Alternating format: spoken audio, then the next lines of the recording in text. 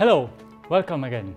This is a new Flower Factor video, and today I would like to show you how to make a centerpiece. First thing that I'm going to do is just to add just a simple decorative thing in the top of the glass tube. What I'm going to do is just to place it on the container.